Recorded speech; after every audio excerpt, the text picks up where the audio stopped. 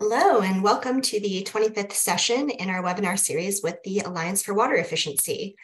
WaterSense and AWA started the series in 2015, and we have had 24 successful webinars to date. All of our webinars have been recorded and are available for on-demand viewing for those of you that are not able to join us during the live session. We're just going to cover a few housekeeping topics before we jump into the presentation. All attendees were muted when they entered the webinar to minimize background noise. To ask questions, you can type those in the questions box and we'll answer them at the end of the webinar. And finally, a recording of this presentation will be available on the WaterSense website and AWA's YouTube channel following the presentation. So we'd like to start by launching a few polls. So we're going to launch two polls at the same time. The first question is, who do we have on the call today? And the second question, what part of the country are you calling from?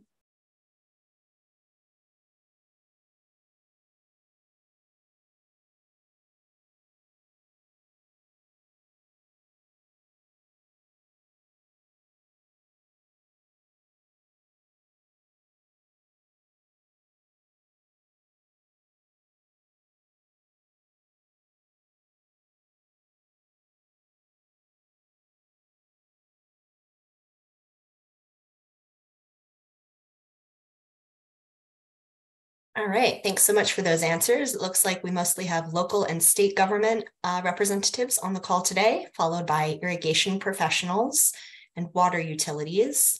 And then most people are calling from the West, which is also where I am located, followed by the Southeast, and then Southwest and Midwest were tied, and a few people from the Northeast. Thanks so much.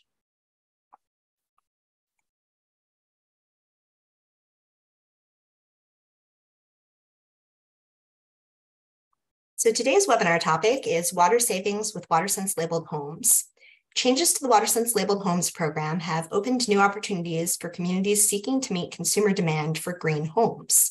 This webinar is going to provide an overview of the WaterSense home specification and certification, and also share experiences from local governments incentivizing WaterSense and WaterSmart homes. The session will also be discussing how the WaterSense specification for homes can be met by reducing water used outdoors. Our speakers today are Jonah Sheen, Olga Cano, and Sarah Lavoie with EPA's WaterSense program. Jonah is the National Program Manager for Homes and Buildings at the U.S. Environmental Protection Agency's Water Program, and currently the Acting Branch Chief of the WaterSense program. He has overseen the technical development and implementation of WaterSense-labeled homes program since its inception, in addition to numerous efforts to better understand and influence water use in the field. He holds a Bachelor of Arts and a Bachelor's of Science degree from Indiana University, as well as a Master's of Science in Environmental Science from the Johns Hopkins University. Olga is an environmental engineer with the Homes program for the WaterSense program.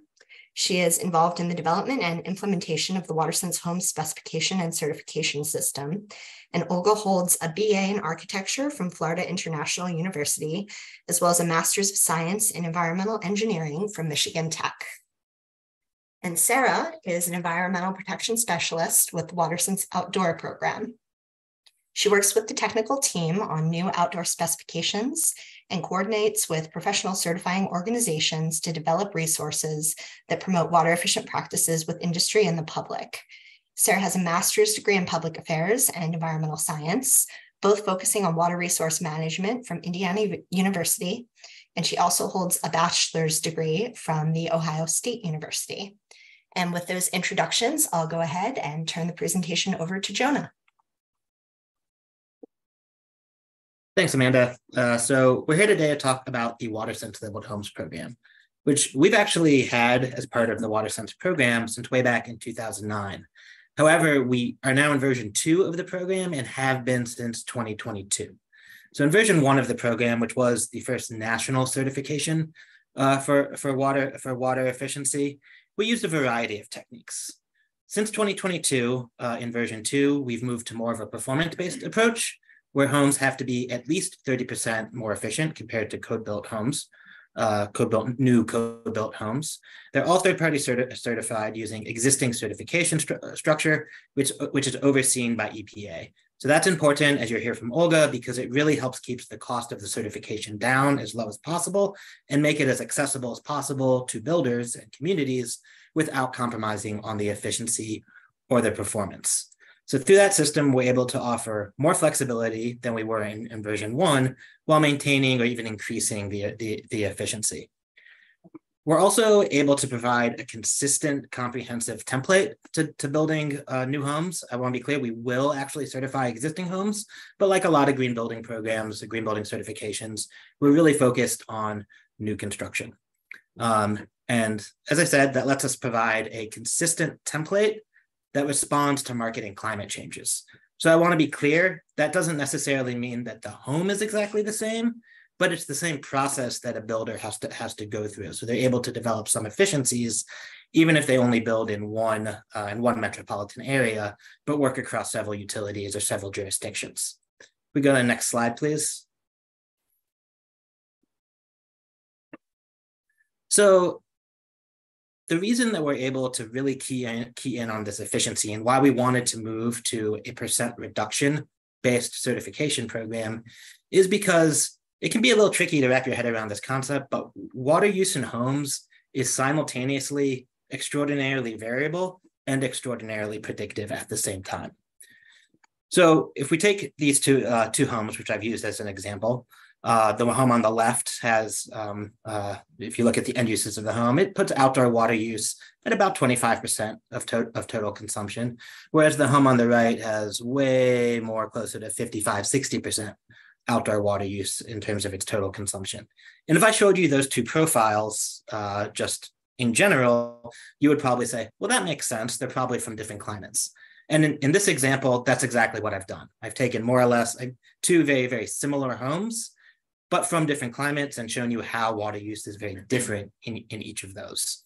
So the home on the left, if you want to get to 30% more efficient, you probably have to focus way more on indoor water use, whereas the home on the right, you may want to focus a lot more on outdoor water use, because that's simply where the savings exist.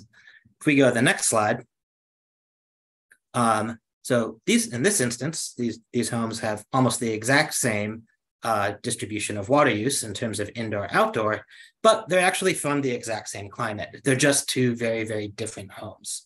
One's a 2,500 square foot home on a 4,400 square foot lot. The other's a 1,000 square foot home on a quarter acre lot. Now you might say those are not necessarily what we see typically built in our jurisdiction, and that may be true. But at the same time, they're both well within the norms of what we see in new construction. But again, the point is that we can cue into to what makes these homes different. And the fact that they're using water very differently is very predictable based on the types of homes they are.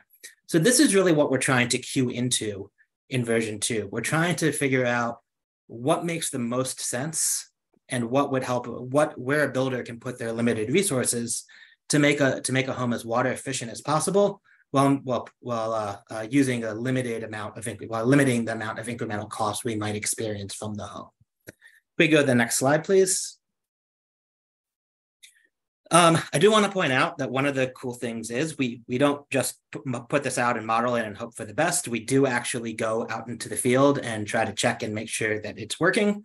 So with version 2, which I mentioned, we fully implemented in 2022, but we started piloting it in the Las Vegas region going back to 2020.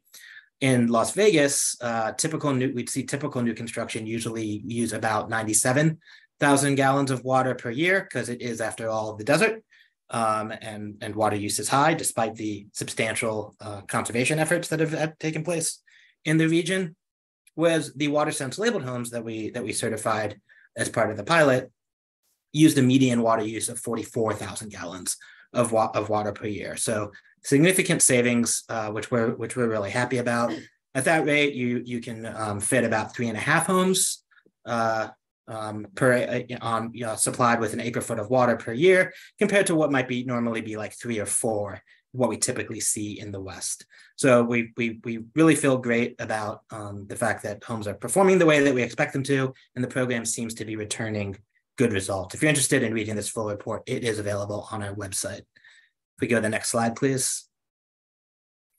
And again, I just want to share one more piece from this study, which really underscores this idea that water use is simultaneously variable but also predictive. On the y-axis here, we have metered consumption, so actual water use that we observe based on the utility water meters in the field, and the x-axis is the prediction, right? So what we thought based on the performance model that the homes would use.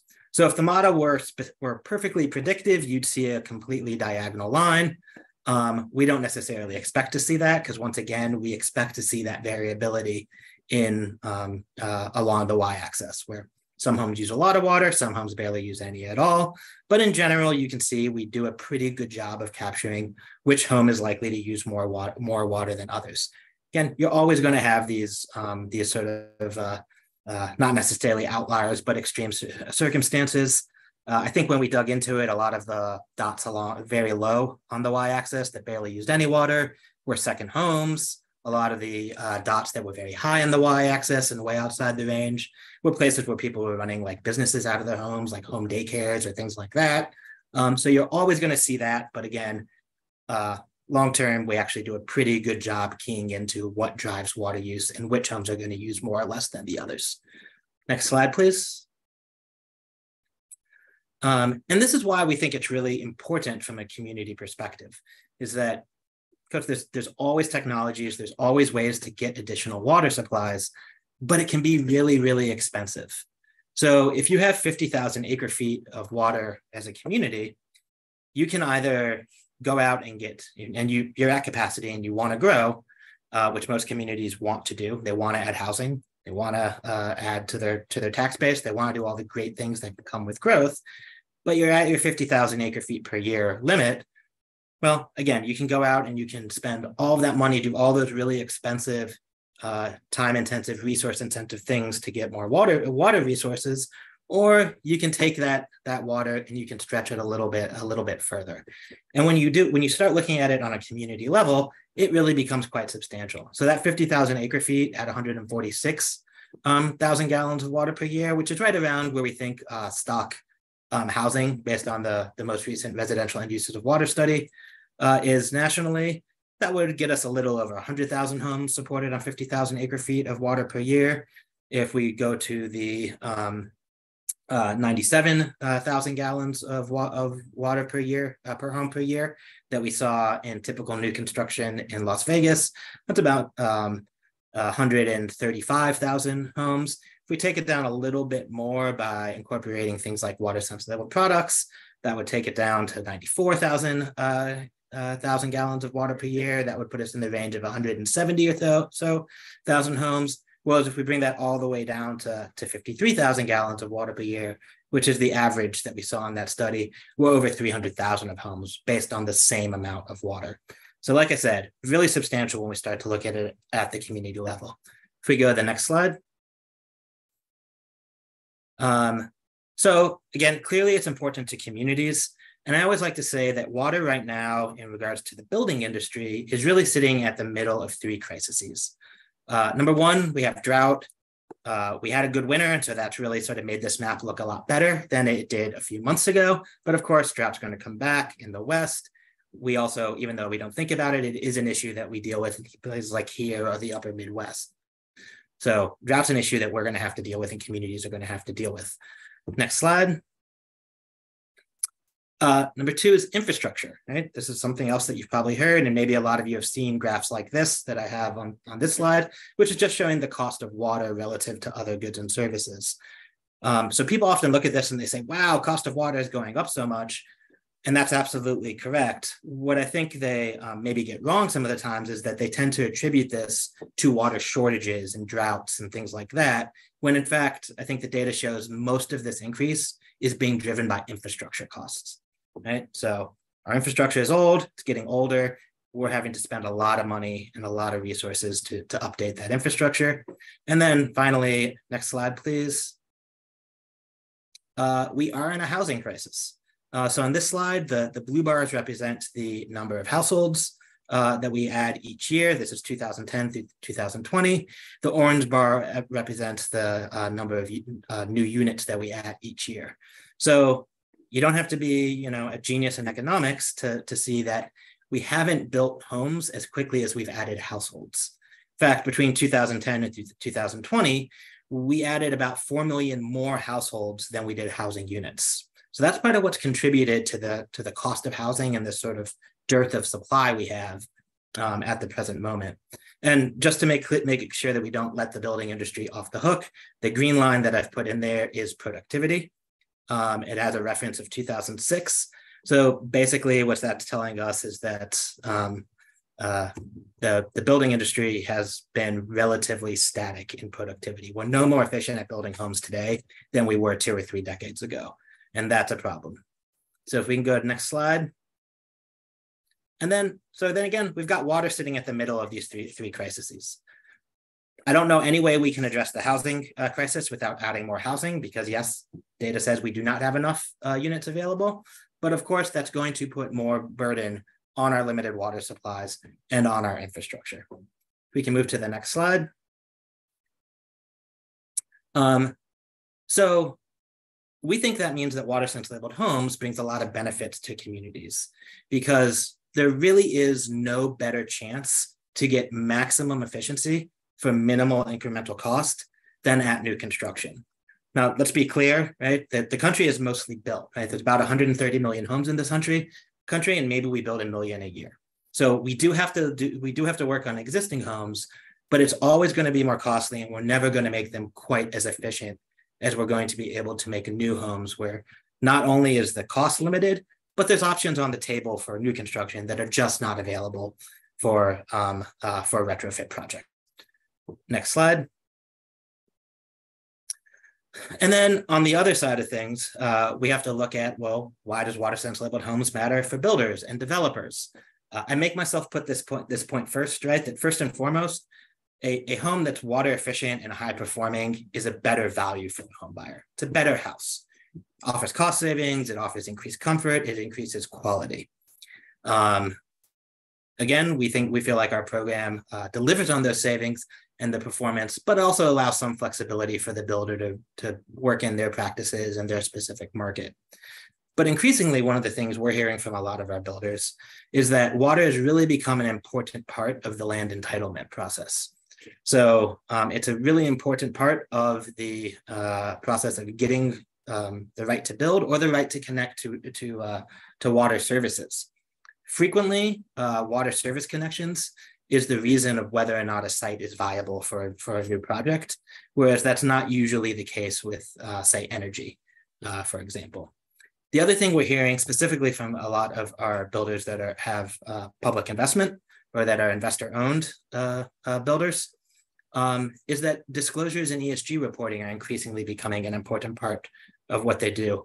I know ESG has sort of become synonymous with sustainability reports and all this very feel-good stuff, but at its core, I think it's important to remember that ESG reporting is meant to protect investors. So when big investment firms ask for this from home builders, what they're looking at is the risk that water resources and the ability to build homes in water-stressed parts of the country poses to a builder and to their investment.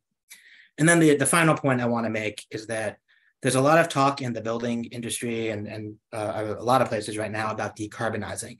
If we can go to the next slide, I think that we can see that we have to make water part of the decarbonization discussion, because the fact is it takes a lot of energy to keep these communities supplied with water.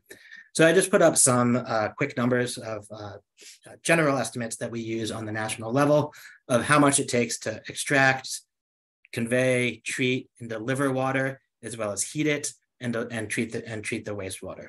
Significant portion of our electric grid and a significant opportunity for energy savings can be seen through using water more efficiently.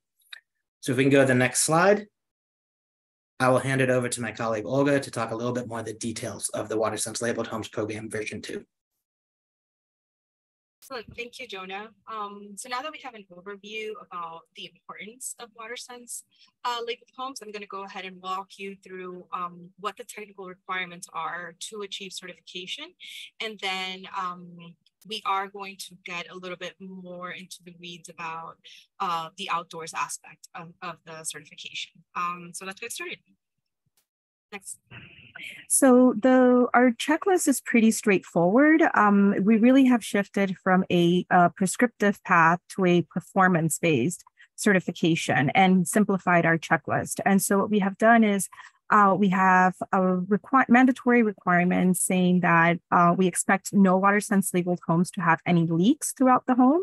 Essentially, what that means is that we should not be able to find leaks at any of the water connections. So anywhere where plumbing products are being connected or appliances that receive water, there should be no visible leaks.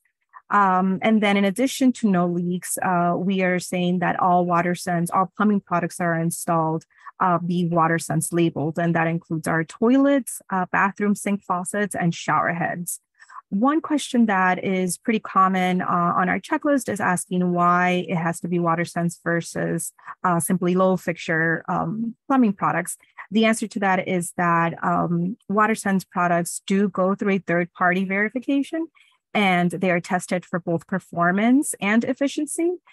We can't say that about the low flow fixtures. And so the label is really the one way that we can assure that there's going to be, that the homeowner is going to be satisfied with what is installed. The second requirement is an efficiency requirement, and it is 30% more efficient than typical new construction. What this is saying is that a home will have to be at least 30%, or will have to save at least 30% more water compared to typical homes. And we'll talk a little bit more about how we calculate this. Next slide, please. So yes, 30%. The way that we have established this is we have shifted from having one program administrator to now opening the program to what we refer to as home certification organizations. And so these organizations, as part of their application process, can submit an approach or a type of tool or model in which they calculate water efficiency. What we do on our end is we test out this model. So for instance, one of our HCOs is ResNet.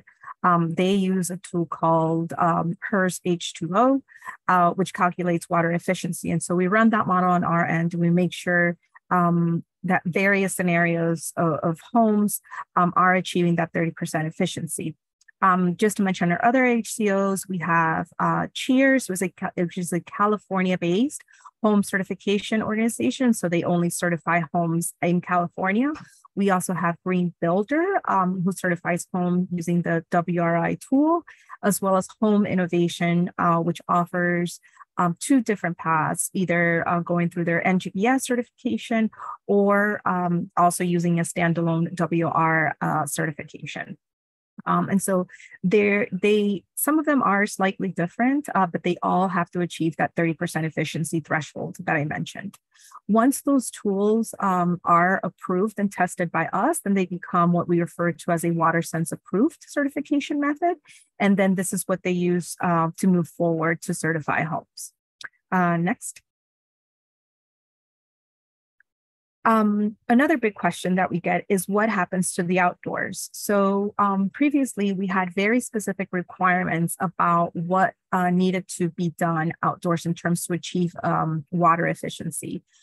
This 30% requirement now adds and provides the flexibility for folks to look at the outdoors and do things, implement strategies that are most appropriate to their region. As we know, the country varies widely in terms of climate and landscaping needs.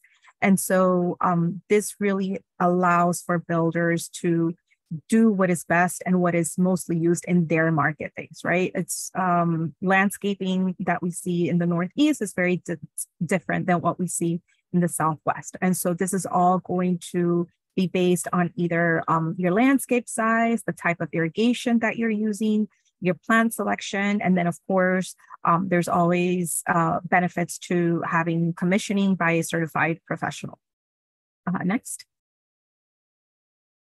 So we're going to use Utah as an example to look at what the certification, how the certification would behave in a home in Salt Lake City. This is a graph from the drought monitor just showing drought conditions of Utah since the year 2000. And we see that they have fluctuated with some, the 2006, 2007 years being pretty, where drought was really non-existent. But when we move over to 2021 and, the more recent years, we see that the region has been hit by drought pretty considerably. To Jonah's point, the winters were pretty good and have subsided some of that drought, but we do know that it's something that we need to be aware of, especially considering the housing boom that is happening throughout the state, not just within the metropolitan regions, but really throughout the entire state of Utah. So with that in mind, we really want to continue to do some urban planning and some land planning and drought mitigation that is progressive and that is protecting our resources. Next. So this is a snapshot of one of our regional fact sheets. The regional fact sheets offer a walkthrough of what we would implement, what type of features would be implemented in a home, with the first column being a baseline home. So this is kind of what we refer to as a home that achieves code, but it's really a baseline. And then we go through the different iterations all the way to certification.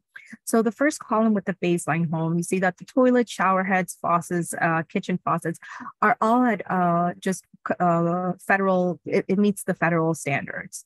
It's sort of the default. Then we move over to column 2, which is incorporating now WaterSense-labeled products. And this is only the indoor products. Here, we're not considering that 30% efficiency requirement. And so we start to see some savings. If you look at the bottom of the table, you start to see some savings of about 14,000 gallons, which is 5 to 13% savings in comparison to that baseline home. Moving over to the third column is the home as it would be meeting the Utah new construction standards. As you may see, these standards are actually a step back from what we would require in the mandatory checklist, since they don't require that toilets are 1.8, but rather 1.6. So really, if you were to meet this standard, you're actually being less efficient than meeting the mandatory checklist. And if you notice on all this in the landscaping, we're still using turf that's irrigated with standard fixed spray sprinklers and a time-based controller. So really not a lot of implementation there. And then finally, when you look at the fourth column, which is the example of the WaterSense-labeled home, again, specific to Salt Lake City, we really start to get to start pushing the envelope in terms of efficiency of all of the plumbing products. And we start having our dishwashers and our clothes washers that are Energy Star certified, meaning that they are also saving more water. We implement strategies indoors, such as the hot water delivery systems, so that we don't lose as much water at the tap when we're waiting for hot water. And then we really get into details in the landscaping by reducing the amount of irrigable landscape that's needed, and by diversifying the landscape, which we'll look at in more detail. We also start to incorporate WaterSense-labeled spray sprinkler bodies and WaterSense-labeled irrigation controller. Next. So here we'll share some graphics of what that fourth column would actually look like. So if you're doing an efficient hot water distribution system, here are some options of what those may look like. Of course, this is all dependent on the type of layout that you have in your home and what would make the most sense. Next. And now we're really going to break down into that outdoor component. And so if we were to look at the landscape as a whole, this is the breakdown. And so rather than doing all 100% turf, we're saying we're saying that 20% of that turf it's not going to need any irrigation. And then of that 80% left, 40% is going to be irrigated with WaterSense-labeled spray sprinkler bodies. And then the other 40% will be non-turf design. It will have drip irrigation. Next. And this is what that landscape could potentially look like, right? So rather than just having a full area of many times non-functional turf, we can really start to beautify some of these landscapes and backyards with having a mix of plants and ground covers, and really making it, much more attractive for the homeowners. Next. Here we start to highlight the areas. So this would be the space that does not need any irrigation. So it would be things like decks and walkways, patios. Again, any ground treatment that does not require irrigation. I did not include in here any type of landscaping also that wouldn't. So any drought tolerant plants, as long as it doesn't require irrigation, could also meet this criteria. Next. This section of the landscaping would be what you could plant that could be irrigated with simply just drip irrigation. So these could be things like garden beds, native plantings, and just mulched areas that won't require spray or just large amounts of irrigation, native shrubs, flower beds, etc. Next. And then finally, you have your turf that, many homeowners enjoy having turf. And if you do have natural turf, then you have the options of, again, reducing that turf area, but then also using WaterSense-labeled irrigation products. One thing that this iteration of the certification did not include, but that could also help you achieve that 30% efficiency, would be having an irrigation professional come out and look over you and participate in the design of your irrigation system. Next. And now we'll go ahead and pass it on to Sarah to talk about more programs that have had success. All right, thanks, Olga. Yeah, and now I'd like to slightly switch gears, really to highlight how utilities and local governments can help builders and homeowners install water efficient and climate appropriate landscapes. Next slide, please. So first, I'd like to start by highlighting the City of Santa Rosa Water. They responded initially to fire rebuilds by creating landscape plans that are water efficient and implement plants that are appropriate for the region. These plans are really easy for builders to adopt and implement because they comply with water efficient landscape ordinance, a local ordinance. And they also walk you through the permitting process to follow said ordinance. It's all kind of set up really nice. It's very easy, again, to adopt. And they list local landscape materials and suppliers, so you can easily connect with whomever you need to get the appropriate materials or plants to implement said plan. And then they also provide lists of possible plant substitutions. So say you can't find a certain plant, here's another plant that would be appropriate for said landscape. And then they also include loads of tips to reduce the risk of fire and just manage the landscapes. So it's around for a long time. Next slide, please. And this is just a screen grab from the website where they have developed these 8 free scalable water efficient front yard landscape design templates. And again, these landscapes are all permit ready, and you can also make site specific modifications depending on how large your lot is, what shape it is.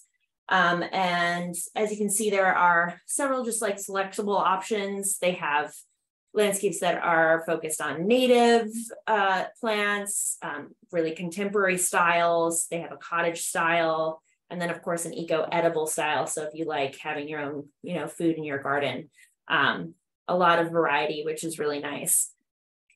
And then the City of Santa Rosa Water website is really easy to navigate, and they have a ton of additional water efficient resources available that the homeowners themselves could implement as well. Next slide, please.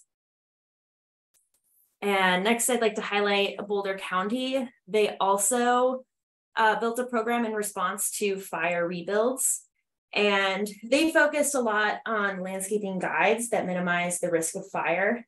And in those guidelines, they outline the recommended landscape design, plant choice, and maintenance to minimize the risk of fire damage to the home, which then, of course, also contributes to the overall control of wildfires in the area. And as you can see on the picture, they have kind of the landscape zoned out into immediate, indeterminate, or sorry, intermediate zone, and then the extended zone. And then they have outlines for how you can design your landscape in each of those zones to, again, protect your home, the property, and then, again, contribute to minimizing the risk of fire spreading locally. And then they've also partnered with Resource Central to offer garden kits for areas up to 200 feet. These kits are designed to replace non-functional lawn and save water and time with minimal maintenance. Next slide, please. And here's another screen grab, an example of one of those garden boxes. And as you can see, this one is for the curbside charm, that little slice between the curb and the sidewalk. Specifically, they have several boxes available for different parts of the landscape. This is just one that I personally chose. But as you can see, they have a lot of really great details. There's a good visual, and they outline the bloom seasons of the box, the hardiness, if they attract pollinators. They talk about pest resistance, which you know is important to a lot of homeowners, the height, you know, how tall they'll get. And then really just like, or what comes with the box is a plant by number map, and then care guides for the specific plants that you receive in the box. And I believe this one specifically, you can see on the side, has 2 plant by number maps. So there's also some variability if you wanted to follow a strict plan within the box. Next slide, please. And next we have Localscapes Utah. Localscapes Utah has another initiative of landscape patterns and best practices for the Utah climate. These landscape designs are really easy for builders to pick up and implement, and offer several different designs to homeowners. These landscape designs focus a lot on curb appeal, low maintenance, water efficiency. They utilize simple irrigation, and then they also have a huge focus on functional spaces. You can see in the image here the 5 elements of a landscape, and all of which contribute to curb appeal and just the functionality of the space. We want to make sure that our landscapes have some purpose in mind, and we can design them around said purpose. Next slide, please. And here again are 2 examples from Localscapes Utah. You can see they have a huge variety in the amount or the type of plans that they have available. On the left, you see a full landscape, backyard, front yard, all of it. And then on the right, you have just, again, that little curb strip. So there's a lot of plans to utilize for a lot of different needs. And they're pretty detailed. They're really easy to download and implement. They have a large variety of plans, again, like I said, for different spaces. And you can see there's really, they've mapped it all out. You have the spacing of different plants. They have specific plant recommendations. The website also has just local lists of plants if you needed to make substitutions. But really this is all the hard work, right? You can always, I think often builders and developers hire landscapers to install the landscapes themselves, but the planning is a lot of the heavy lifting, which is done here, which is awesome. All right, next slide, please. And finally, I think this is my last example. I would like to highlight the city of Phoenix. They also have free landscape designs available that focus on native desert space. Oh my gosh, I can't say this. Desert scapes, there we go, specifically, and which makes sense for Phoenix. And then in addition to landscape plans, they have a myriad of conservation initiatives and educational materials specific to desert scapes. So once we get those landscapes in the ground, we want to make sure again that they're around for years to come. We want to protect that investment. Next slide, please. And here is again 2 examples of those landscape plans available with the city of Phoenix. You can see pretty much off the bat that they are definitely desert focused. They have a lot of permeable surfaces, just big trees for shade. And again, these are really detailed and nice. They do all the heavy lifting for you. There's plant sizes, they've spaced the plants. They tell you what kind, their common name, how many you'll need. And again, the benefits, right? We want to protect curb appeal and all these properties. So it's nice to know when these plants will bloom, what colors the blooms will be, if they attract pollinators. And then they also include a list of materials in addition to the plants that you would need to complete one of these projects. Next slide, please. So if you are a utility or a municipality, as we saw at the beginning, there are quite a few of you on the call, I definitely encourage you to poke around these programs to inspire your own work and encourage water efficient and water wise landscaping. I think the main takeaway here is that municipalities and utilities have the opportunity to capitalize on working with builders, developers, landscapers, and nurseries to ensure efficient landscapes are installed from the start. As Jonah said earlier, doing landscape transformation can be pretty expensive after the fact. So we really want to take the opportunity of new developments to make sure that our landscapes are easy and efficient from the get-go. And through landscape templates and manuals, the landscaping design and installation process can be easily adopted and streamlined. We kind of eliminate a lot of the overwhelming choices to both builders, developers, and the general public. And we can do all of this while keeping the local climate and local ordinances in mind. And at the end of the day, all of this together will save time, money, and most importantly, water. And I'd like to pass this back to Olga to talk about some of the resources WaterSense specifically has that you might be interested in.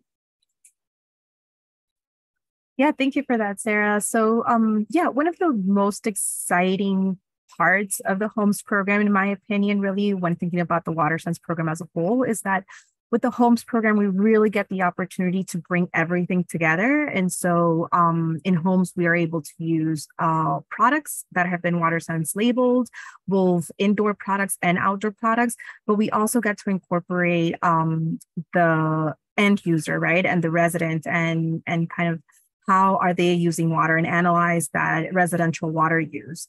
And so that's really kind of the goal of the program, is to kind of embody water efficiency at its core. And the HOMES program really, does a nice job about incorporating all of those aspects. And so here we're sharing a few resources. We have many, many resources. So please feel free to reach out if you have any specific questions that maybe any of these resources don't cover, but we wanted to highlight like these specific ones. And so the first one is the WaterSense-labeled HOMES Introductory Guide.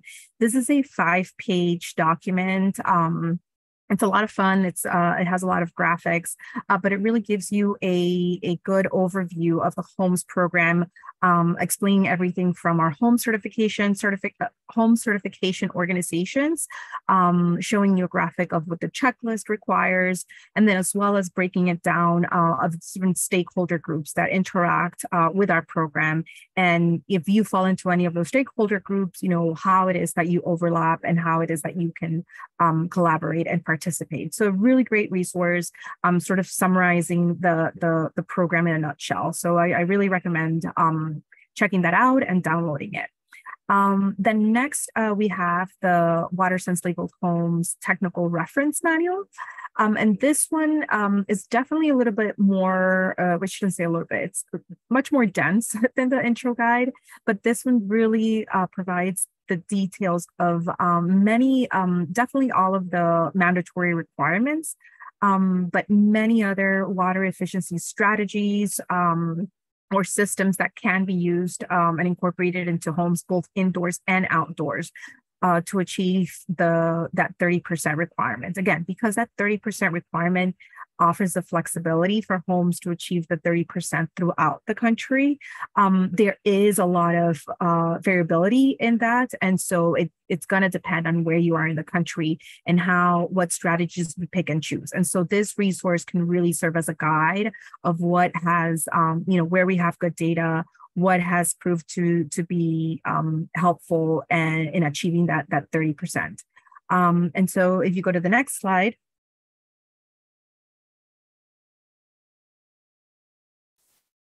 Yes, thank you. I wanted to highlight the list within the technical reference manual. I wanted to highlight the list of outdoor specific fact sheets that have been incorporated. And so these are all outdoor strategies or systems that are specific to residential homes and that can contribute to that 30% requirement. So again, the program provides many other resources in terms of outdoors, but these that have been included in this manual are specific to residential applications. So you have landscape design and plant selections. You have soil management and mulching, spray irrigation, where we talk about our labeled products and how those can be incorporated. Micro irrigation, which we know is very efficient. Rain sensors, and they'll talk about how to install them and how to maintain. So operation and maintenance is included in these fact sheets. Irrigation controllers. And then also we have one full fact sheet about how to work with our certified professionals for irrigations, which can support with the system design, installation, or auditing of any of the systems. And then, of course, we have pools and outdoor water features and how those play in part. The fact sheets have various sections. And so one is, the first section is understand. And so that looks into essentially just like the general overview of what are the main highlights that you need to take into consideration when thinking about one of these strategies. The second section, referred to as build, is really targeted to our builders and how these systems should be installed or where in the process they should be incorporated. And then the third section, which this fact sheet right now it's not showing, but it would be on the backside, it's for verifiers. And so that is a section outlining how these systems should be verified on site once they are installed and what you should be looking for when you are assessing the project that is being considered for certification. Next. And with that, we are going to go ahead and open it for questions and discussion. I know that there have been a few questions peppered into our Q&A boxes. And so I believe Jonah has volunteered to answer a few of them. So Jonah, if you want to go ahead and hop on and answer those. Awesome. Thank you, everyone. I am going to launch a quick poll question. So if you have some questions that you want to type into that Q&A box, please do so now. Otherwise, or at the same time, please let us know if you would like to attend or like an attendance certificate for this webinar. I'm going to leave this poll open until we get to pretty much 100%. And I'm also going to go ahead and open up our questions that we've got. So the first one I see is, how do the boxes relate to stormwater issues with the sides, or do the boxes not interfere? And I think this question is for Sarah, because I see you're typing your response as well. Yeah. I was going to send something, but I couldn't type fast enough, but this is fine. Well, the Stormbox program is in the city of Boulder, which is primarily an arid environment. To my knowledge, they don't have huge stormwater issues. I'm sure they have like first flush sort of issues. From what I saw, from what I remember, I don't think they have a specific like rain garden box. I think that's a great idea if utilities wanted to implement something like that, especially if you have stormwater issues. But yeah, really these programs, they kind of address the needs of whatever is needed locally. And my assumption is that if they don't address stormwater in these boxes, it's not the highest, most pressing issue. I think Especially that program, I think it is primarily focused on removing non-functional turf grass. So like the example I showed was that little strip of what's usually turf grass between a sidewalk and the street. And instead of turf grass, we have often native plants, definitely low water use plants that would hopefully require little to no supplemental irrigation. So the idea is just low maintenance, low water use. But yeah, if stormwater is an issue, I think that's an excellent idea to implement if you're a local municipality or utility. I hope that answers the question. I think that sometimes it would interfere, but sometimes it wouldn't. It just depends. Yeah, which is the great part about utilizing these kind of programs. If you are a utility or a municipality, you can do something very focused on your local environment and your needs. As a national program, we obviously don't have that kind of flexibility. So that's why we partner with y'all. Awesome. Thank you, Sarah. The next question I see is, has EPA considered targeting limited but targeted regional programs for WaterSense homes similar to the Energy Star program? For example, Florida uses more than 50% of residential potable water use for irrigation. Yeah, Kate, I'd be happy to take that one. So our 30% requirement does adjust to the climate, and we look at that very carefully in our evaluation process. So in other words, we don't allow an HCO to go forward and start certifying homes unless we're 100% certain that their method of measuring water use is going to appropriately adjust to the fact that 50% of residential water use in Florida is used for homes. Because again, that's actually very clear to see from the climate indicators that we get from Florida. So the program does adjust in that way to local climate. One thing we do not do, similar to Energy Star, that we evaluated very carefully, is in Energy Star certified homes, the reference home, that baseline, will adjust based on the climate zone and the prevailing state code. We looked at doing something similar in water. We decided against it for a couple of reasons. Number one, a lot of what we do see in state codes, if they exist, in state requirements, if we exist, plumbing products really just mirrors what we see in the mandatory checklist. So since everyone has to do the mandatory checklist to get a WaterSense labeled home, it sort of evens the playing field.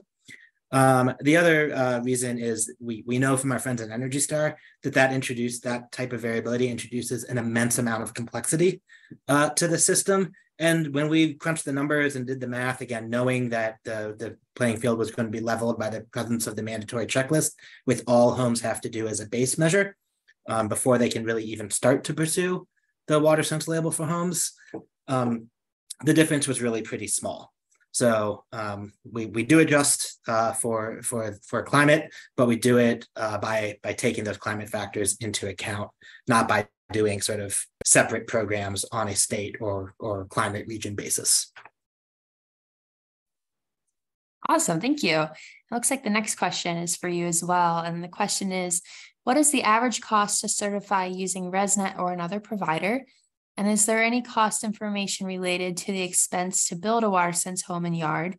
What is the increase to construction costs? Well, I'll tell you what I hear, and then I'll throw it to Olga to see if she has anything to add. People do get a little sensitive when we talk about costs. What I can tell you is what we hear from raters, from home verifiers that work under ResNet consistently is once they really figure out the ins and outs of doing the site verification, it takes them somewhere in the neighborhood of 45 minutes to an hour. Of course, the first one takes a lot longer. Like anything else, there's a little bit of a learning curve. But once you get into the process, and again, one of the reasons we set up the program the way that we did was because typically this is a 45 minutes to an hour of a site visit that they're adding on to a site visit they were already doing. So we're minimizing truck rolls. We're already using a verifier that was on site. We're just extending their time there a little bit. And I think you can probably draw your own conclusions about how much that costs exactly. As far as the incremental cost for outdoor and landscape measures, That's a little bit of a difficult question to answer because it really depends on where the builder is starting from. A lot of builders that were maybe already in the practice of really building high performance homes and were already looking at water efficiency in a cohesive way, but needed to make a few fine tune a little bit, make some adjustments. A lot of them really are able to achieve the certification with no cost, low cost changes or just efficiencies that they're able to identify by looking more broadly at their building process. On the flip side, we also work with builders who aren't in the practice of installing any landscape at all, and then it's sort of all additional cost for them. So it really depends on where the builder is starting. If they're already delivering pretty good landscapes, then it's not that big of a lift. If they're not, then unfortunately for them it is. But again, we kind of feel like that's appropriate because we just have more work to do with that builder. I know, Olga, I don't know if you have other experiences or have heard other things from verifiers. No, I think I would, everything that you said aligns. The only thing I would add is that we do see more and more either utilities or jurisdictions offering incentives in various manners to either install appropriate or water efficient landscapes, or even to like swap out lawns. And so that does vary from region to region and state to state. Some states have more incentives than others, but we do see that it's starting to pick up, and we do see more folks getting themselves on that list. So I think wherever you're in the region, feel free to either do a quick Google search or even reach out to us, and we're happy to help you navigate and maybe identify if there's any programs in any of the regions where you are. Yeah, and I do see a comment from my friend Lorene, which is more of a I think a note, but it's a good one, that if you're especially dealing with a custom home that has a more complicated landscape, that very much can increase the cost of the verification and the amount of time that the verifier has to spend on the project. And that's true indoors as well, right? It's I always, when I'm in the energy world, I do liken it to a HERS rating or an energy rating. They most of them are relatively straightforward, but if you want to get complicated with it, it can get complicated in a hurry. So that's a good reminder. Thank you for that, Lorraine. Awesome. Thank you both. The next question I see is, do you see cities and governments requiring new homes to have WaterSense labeling for all new developments? Yeah, I'll take first stab and then let you have a crack at it, Olga. We are starting to see more of this. I think the most prominent example that we see at the moment is from the city of Phoenix, where they've actually adopted a policy where it is the sort of baseline practice in their zoning policy. So when you go to have a new development zoned within the city of Phoenix, requiring WaterSense certification as one of the conditions of approval is sort of where they start. We also see either rebates or requirements that happen all the way on the other end, right? That says, well, bring us, Olga mentioned one of these, bring us the certification, which happens literally right before the home is occupied, and we'll give you a rebate on those homes. And we see everything in between. The one thing I will say that we see a lot of, but it's very difficult for us to track, excuse me, is places that mirror our requirements, but don't necessarily require the certification. And those are a little bit tricky for us to deal with. They're difficult for us to track because we don't get any feedback on them. We're not big fans of them because we think there is tremendous value to the actual certification process. But more than anything, what happens a lot of times is that the community or the utility will come to us after the fact with a problem and say, hey, can you help with this? And unfortunately, the answer is no, we can't, because we don't have any control over those homes. As long as they're certified and they're put through our certification program, we have this sort of whole array of tools at our disposal, right? We can pull files from the HCO, we can add them to QA requirements, right? We have these different tools that we can use to go back and check on the houses and see what's happened to them and why they and if they're performing the way that we wanted them to. Whereas if it's just a requirement, then we can't really do any of that. So.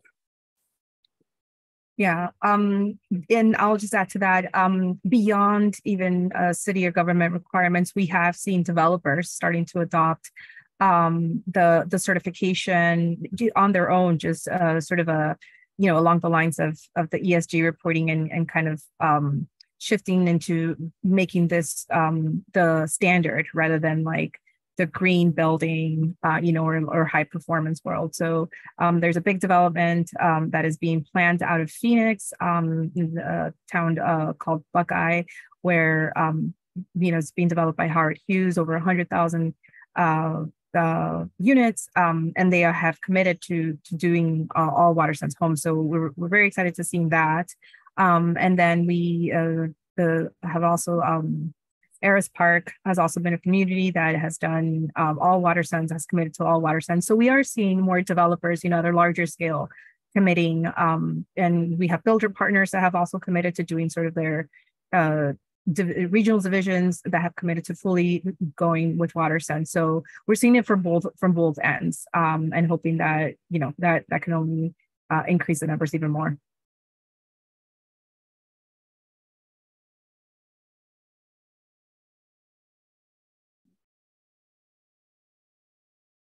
Awesome, thank you. And I think we have time for just one more question.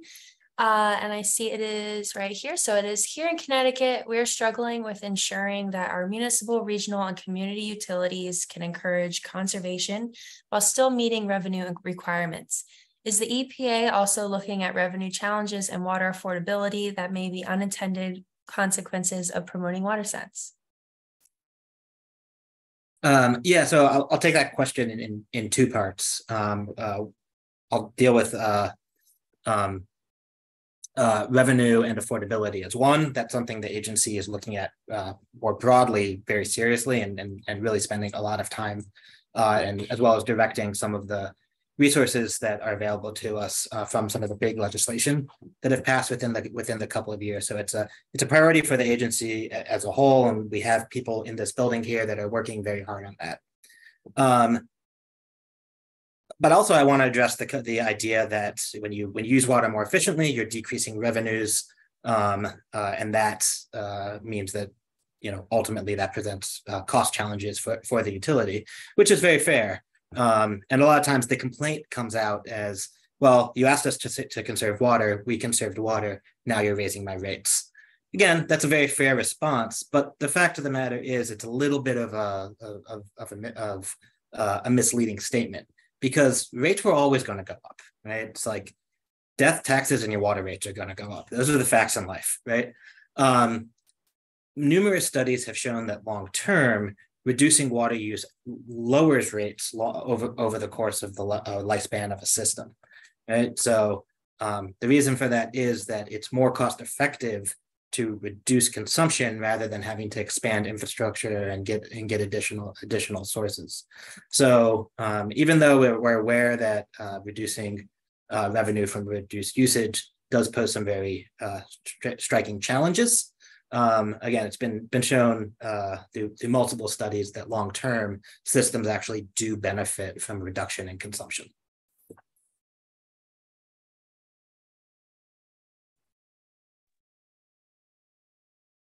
Awesome, thank you. I'll turn it over to Sarah. Cool, thank you. Thank you for all those really insightful and thoughtful questions. We really appreciate getting good, engaging questions. Oh, looks like you're muted. Oh, am I? All right, well, I'll backtrack. Thank you for all your questions. We really love getting thoughtful and insightful questions, because we like talking about what we choose to highlight on our webinars. And I know we're a little over, so if you're still with us, thank you for hanging around. Before we go, if you are new to WaterSense, I would like to inform all of you that WaterSense is a voluntary partnership program with the EPA. And we would not be successful without our over 2,000 partners.